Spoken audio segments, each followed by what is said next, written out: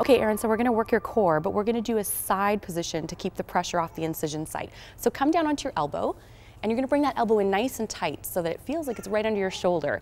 And then stack your knees. We're gonna lift up into a side plank. Use your glutes and your core, your oblique, beautiful. Shoulder blades are drawn back. If this felt too hard, we could keep this arm down, but you're doing great. And imagine you're between two walls. So we really want this hip angled fully upwards.